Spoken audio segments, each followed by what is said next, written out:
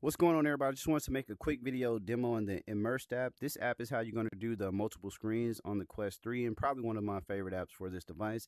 As you can see, Immersed is already installed onto this device. And you want to make sure when running this particular application, make sure you got it installed on your computer as well. This works on Windows and Mac.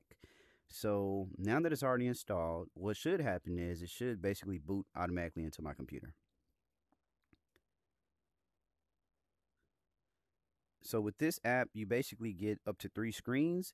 However, if you pay, you can do up to 5. So let me just do this really quick. Looks like the battery's dying.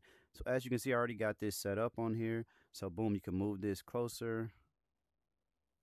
Sorry about that. I'm using the so you can move this closer, further away. You can actually move the screens if you want to put. Let's say you want to put one up here. You want to put one there. I think this is probably one of the most useful apps. Again, I just want this to be a super quick video.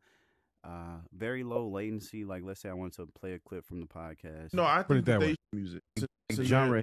Yeah, and I just want to demo this app. You can also do, if you want to go back to like pass-through mode or however you want to do it. It's pretty cool. Like I said, it's just going to be a quick video to stop the recording. As you know, hold it. Boom.